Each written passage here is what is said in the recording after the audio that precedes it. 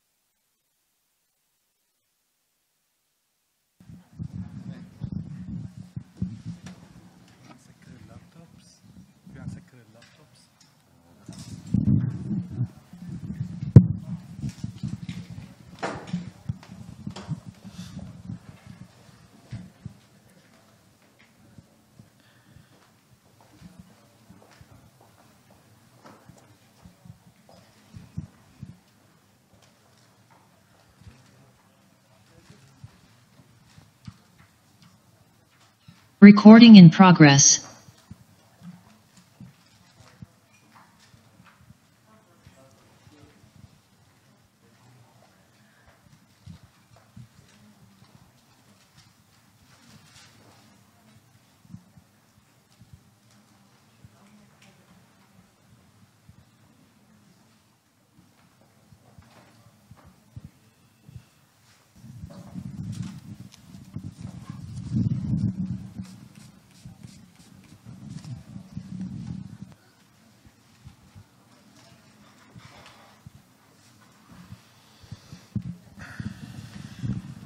Again, let me introduce our guests, Mr. Rudy Shoushany, the founder of DxTalks, and Ms. Korine Kiame, venture capitalist and investment manager at IM Ventures.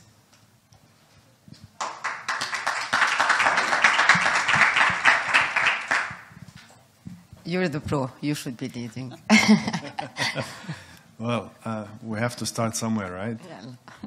So, welcome all on this beautiful day, I think, even though it was hard to come. But that's the part of innovation.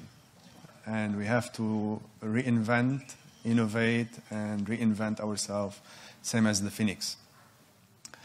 Yeah, it is on. All right. Yeah, I think that's better. So we're going to be talking about innovation today, and then how we're going to be, integrating this into our Lebanon and the region, and how it's going to go and where we want to go. So we'll start with the first one. Yeah. So I'm going to, go directly at it and say that, usually crisis fuel innovation. And, entrepreneurs are the engine of the innovation. Therefore, despite, all the negativity that we've seen for the past few years, be it in terms of Corona, on a macro level or on a micro level about Lebanon, today we've been pushed, whether we like it or not, 5 years into the future in terms of technology. And we've seen that across sectors. To start with is obviously the ultra healthcare, where we've seen a vaccine being produced by a whole new technology. It took 1.5 years versus an average of 5 years, usually. And then, we can extrapolate into the drones, into the ghost kitchen, the UK version of the ghost kitchen. We can even think about the food delivery businesses, and all those sectors from year to year are now increasing by folds. So we're talking about multiply by 2. We don't say anymore 20 or 50% increase, it's folds. In Lebanon, the situation is even worse, so the problems are even worse. And I guess, we've seen it today with the 10 pitches. And, I loved how it ended. He was talking about a startup that got incorporated in Lebanon. Yalla Boss, I've seen the girls. It was an impressive technology. But because of Lebanon, they fell. And he was very clear at saying that it's their revenue model that actually made them collapse. And he's just doing the same, but from a different perspective.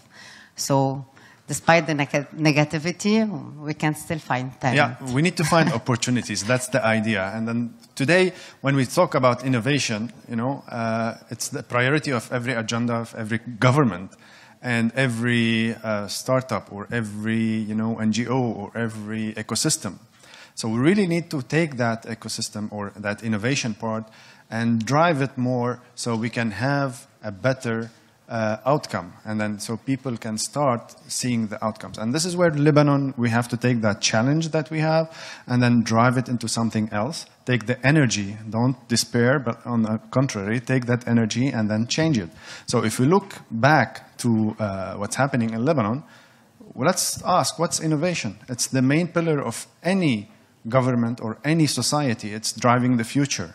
So if we prioritize it in our government, and I think they are not prioritizing, of course, but if we look at what's happening in BDD or Beirut, they are the core of this. We need to take that experience and multiply it over and over and over and over throughout Lebanon, because we have talents spread across the region, not just in Beirut. So we need to really thrive that spirit into our young and old.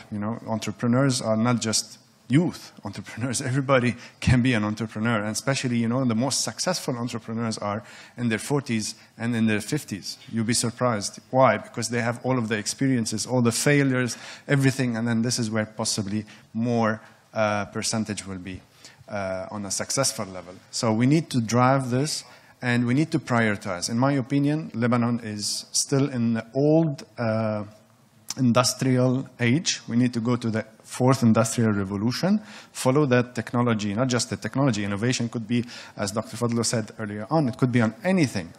We've seen the medical, how it was, really disrupted. So we need to spread in Lebanon, I think, capitalize on some technological advancements, because this is the easiest you can, scale it, and the least maybe investment, but you can take it hard. And then if you look at the Lebanese stories from Hop-In, which is a Lebanese guy who got, a $7 billion evaluation a couple of weeks back.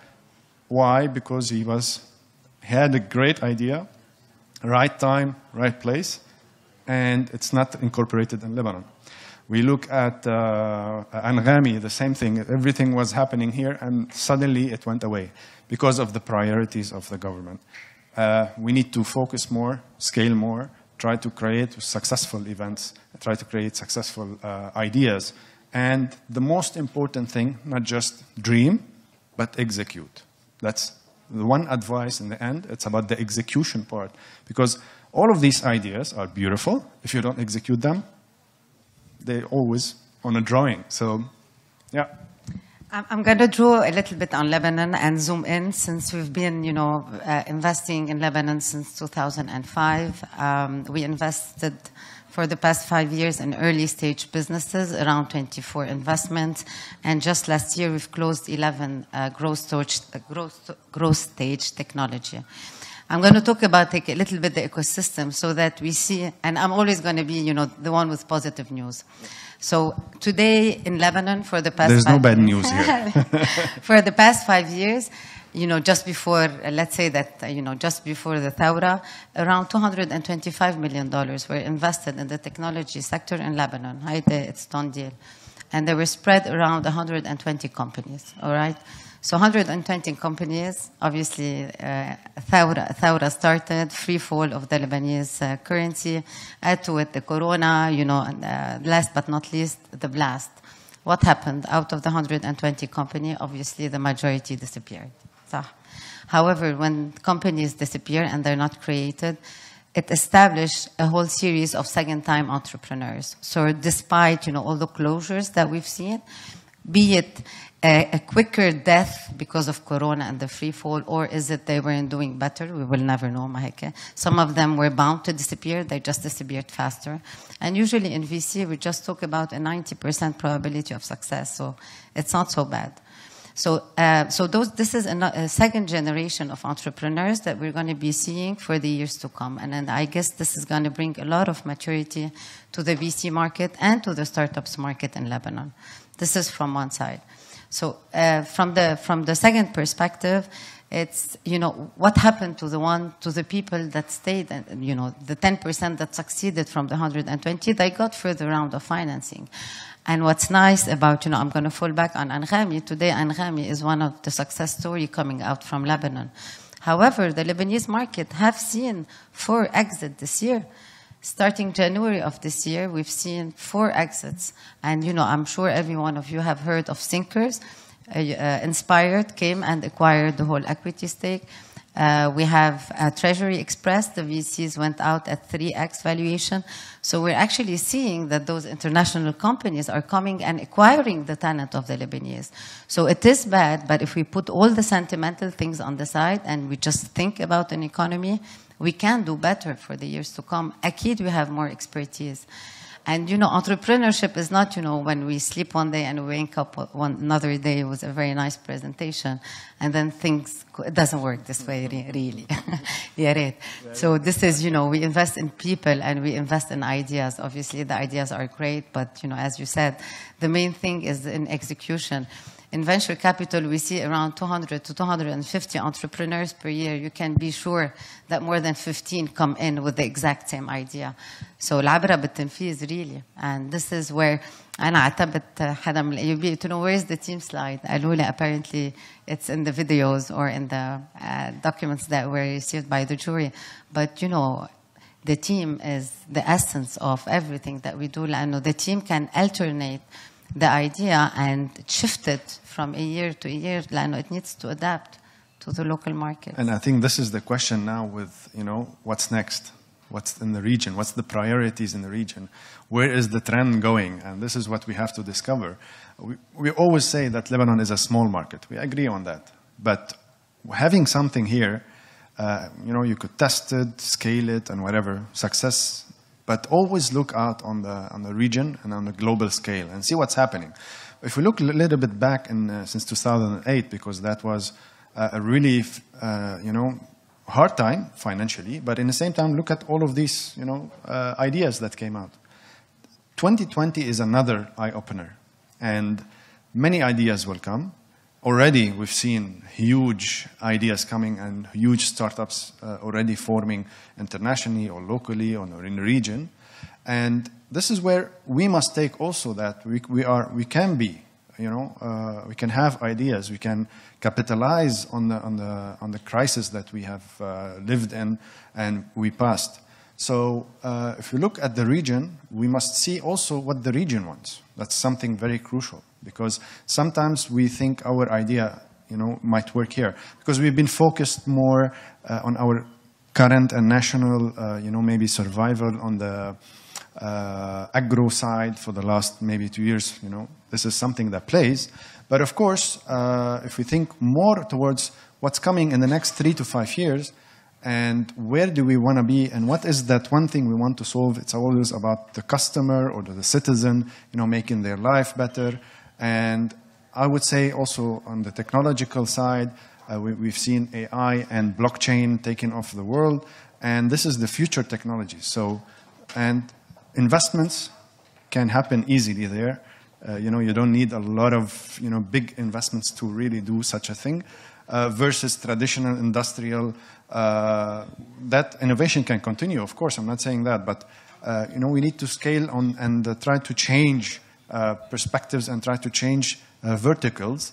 The future is very bright. What's happening in the region? I've just came from Dubai and DxTalks. What I saw there is like a dream, and I'm not comparing to there. Of course, they have different dynamics and everything, but we have the core, we have the people. We need to stop that brain drain that we are facing and change the ideas into scaling and more successful exit and successful ideas and successful execution and successful startups, not just, again, ideas or so on.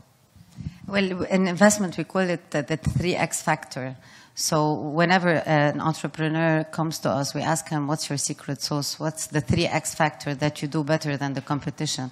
So that's why for anyone who's pitching, again, I didn't see the full deck, but I hope that there is, and I'm sure there is a competition analysis where you see, what else is out there. And then we try to see what you guys do better. And they should be in 3 folds. You can be faster, you can be cheaper, you can target a different market client.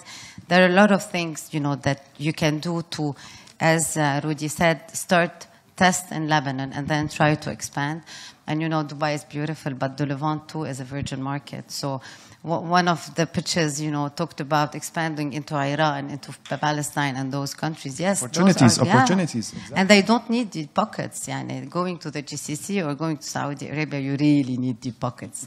And all the startups over there are financed. And this is one of the, I guess, backslashes of Corona. At least this is how I see it. Because the technology evolved so fast, but not everyone has can afford it. Therefore, directly or indirectly, it's increasing inequalities, among the people. So that's on that front. I forgot the chain of thought. Now, maybe we have to talk about also investment, right? What do you think about investment? So at IM, we're being very, very active. Last year, we closed 11 investments. We disbursed $12 million. We went very... with all of what's happening. Yeah, we kicked off the process in September of 2020. So, Beirut and Fajarit min hon, we started working from another side because we saw really the pain. As I said, we had 25 startups. And we were seeing the pain every day. The money was literally stuck at the bank. And those people wanted to pivot at least their local revenues into the fresh dollars revenue. And they just couldn't even execute their marketing plan. So this is when we said we have to go faster. And we were capitalist a little bit. You have to know that in times of crisis, valuations don't increase. So when you go super fast and you know that the company is going through a period of instability, for us, it's a great investment pitch. So this is what we've done. 11 investments, $12 million. And now so that was pure technology. The really beautiful stories. The fund was called SOS, so Save Our Startup Fund. We've invested $6 million fresh dollars ticket, but the tickets were a mix of fresh and dollar. This year, we're disbursing another $10 million, all fresh, but it's going to be targeted to local manufacturing. It's not equity, it's mezzanine financing. So we're going outside the box a little bit to try to see how we can help out. However, it is geared toward growth. The majority over here are maybe asking about seed stage. Unfortunately, today, let's forget about fresh and, Lolar. Whether you get a Lolar at market rate or, you get a fresh ticket, it's somehow the same. However, all the investors are stuck with their money at the bank. And today, they're looking for opportunities to get it out there. It's already lost. At the banks.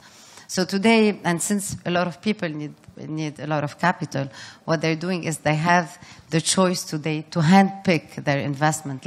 All the companies in Lebanon are in a hard need for capital. So then those sophisticated investors are actually available, but they're handpicking the growth. And for them, it's an easier bet instead of going to seed. However, seed for us is core. At IM, other than the VC and the growth tickets that we do, we manage Angel Network. So what we do is every year we group around 20 to 25 executives. We pool their money and we try to give it to invest it in at least 4 to 5 startups per year. We have a 50% quota for women. So that fund was operational for the past 5 years. Obviously, last year, the group is still operational. The last pitch is next week. However, those people, it's very seed stage, idea stage. And the women that are, and I was very happy to see that the majority are women. Chapeau, it's honestly. So even the ideas that we have over here are a little bit more advanced than what we're seeking. What we had to do is turn our investment group from investment ticket to acceleration. So today we talk about acceleration, no more about angel investment. But that was 2020-21. Inshallah, next year we will be kicking it off, trying to attract again a series of diaspora, which, we need their money, akid, but what we need mostly is their mentorship and their coaching. لأنه I'm not going to talk on behalf of everyone, but أنا, for me, whoever, went through whatever we went through for the past 2 years is half depressed. So we really need someone from the outside world to tell us how to go, how to do it, how other people, how other countries went through it. And we'll see. We'll get there. There's a lot of, not competition, but, yeah. Well, challenges, thanks. Look at, the challenges here. We have 114 startups, and those are innovators. And of course, they target to win. And that was the initial target. But all of them, for me, they've won, Inclusive, they selected 10. But for me, the innovation that they brought in, this is what we need. That spirit, we always say we are Phoenicians and we are traders. I love trading, but I really need to start putting that innovation part in every one of us and then try to grow it, because all of the economies today, look at Tesla. Just give you a small example. Look at Tesla. Tesla is a car company for most of us. This is what we know. It's valuated more than all of the car industry combined, excluding Toyota. That's around $600 billion. And funny part is Tesla is not a car manufacturer. For me, it's an innovation lab. It's just ideas. If you look at what they have, they're not supposed to be evaluated at that percentage, of course. But the innovation that they're bringing, they could have been somewhere else. Of course, they are located in the prime location. But this is what we want today, that to create that ecosystem of innovation and ideas. And we've seen a couple of great ideas, actually, that are worth the investment.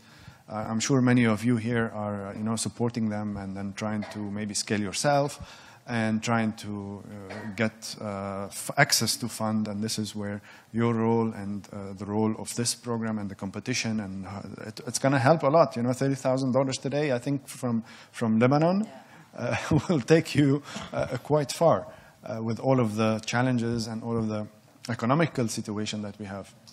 So this is how we have to, think, again, going back to innovation, driving innovation from within our heart, and making society and, even in schooling, getting back to our core, getting back to our young educators, or, the program that we have, because our programs are outdated. That's another thing that we have to take care of in the education system. We are not born entrepreneurs, and we are not made entrepreneurs. But unfortunately, we can enhance it in multiple folds to create an ecosystem of free people that they can really dream and create opportunities and create startups. But in our DNA, entrepreneurial is not our thing. We had 331, which kicked off something with all of its success and failures, because it had a lot of failures also. We cannot talk about only on the success. But it kicked off something in Lebanon. Hopefully, we have another fund, a big fund.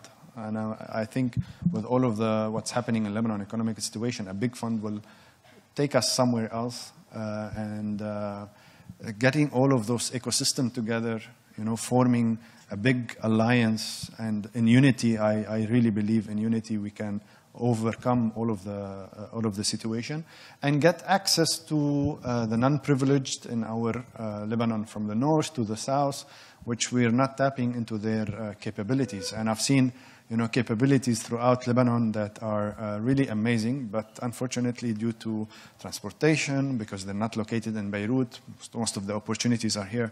So it's tough for them to be with us, even to attend. Luckily, we have some hybrid, they can be inspired and so on. But that's one thing that we have to really try to, change a little bit of our DNA into something more advanced than the traditional agro or industrial basis. And this is where we need to go and think about the future. What does the future need, and where does the future want us to be? I think that's it. Yeah, that's it. Thank you. I hope the judges got a good consensus. Yes, this is the most important part. Yeah. Congratulations to all. We wish you good luck, and really, you all are winners. Thank you so much, Mr. Rudy Shoushany, founder of DxTalks, and Ms. Korine Kiame, venture capitalist and investment manager at IM Ventures.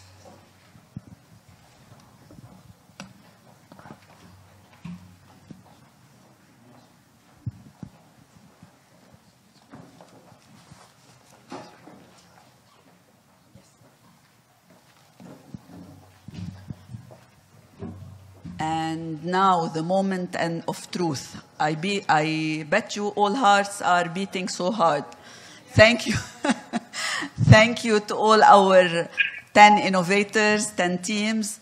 I would like to invite President Fadlu Khouri to announce the winners. Also, I would like to invite on stage Mr. Mohammed Rabah and Dr. Yusuf Asfour also for the picture and to announce the two winners.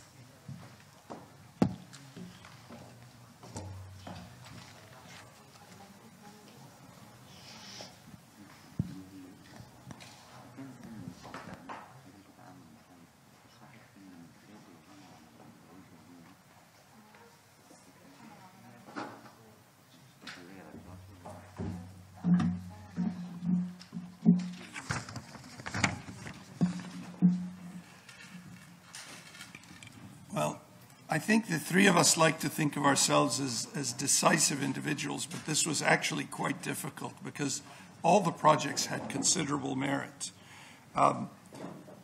And including projects that did not rank in the top three, we think several projects need to be brought forward for consideration with incubation other approaches.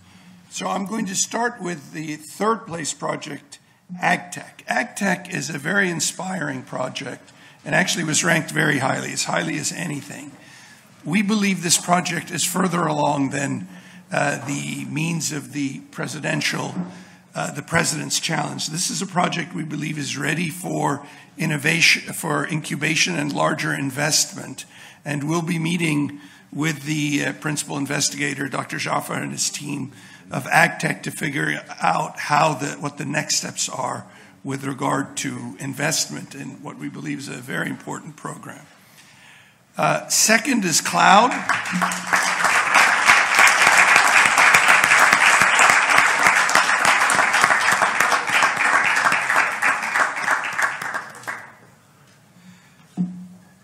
This is the second piece.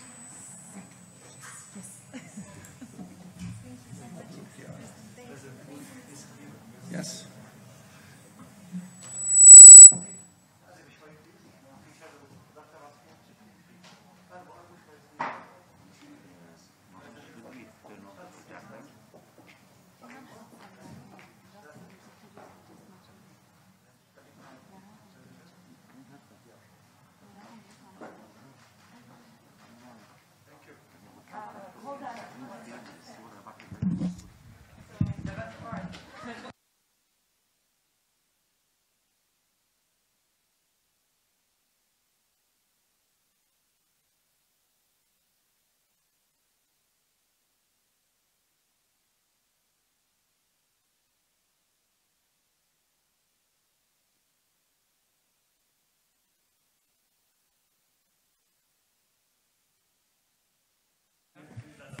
So we felt that cloud really has a potential to have not just an environmental and sanitary, but a social impact in that it will help employ Lebanese women and help grow the banana sector. So Damour was lucky today in other areas.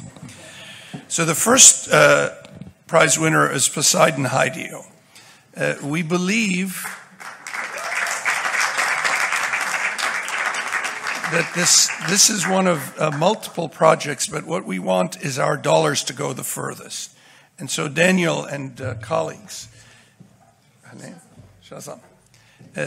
one of the ideas is that this $30,000 is enough for you to prove your proof of concept or go back to the drawing board. But the opportunity to help lift off for an energy approach that is more efficient, cleaner, and potentially completely transformational for one of the most polluted countries in the region, if not the world, was one that we felt, in addition to the fine presentation, one that we should not pass up. So congratulations.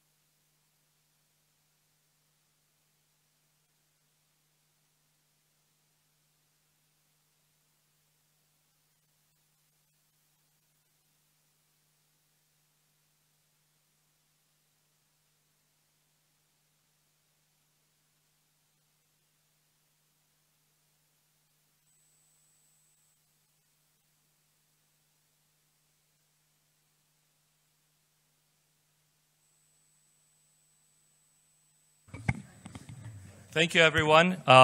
You're all winners today. We're very excited about you, and we'll be following up with each of you to figure out next steps. Thank you again, and thank you, judges. Thank you, Fireside Chat. Thank you, team. And most of all, thank you, competitors.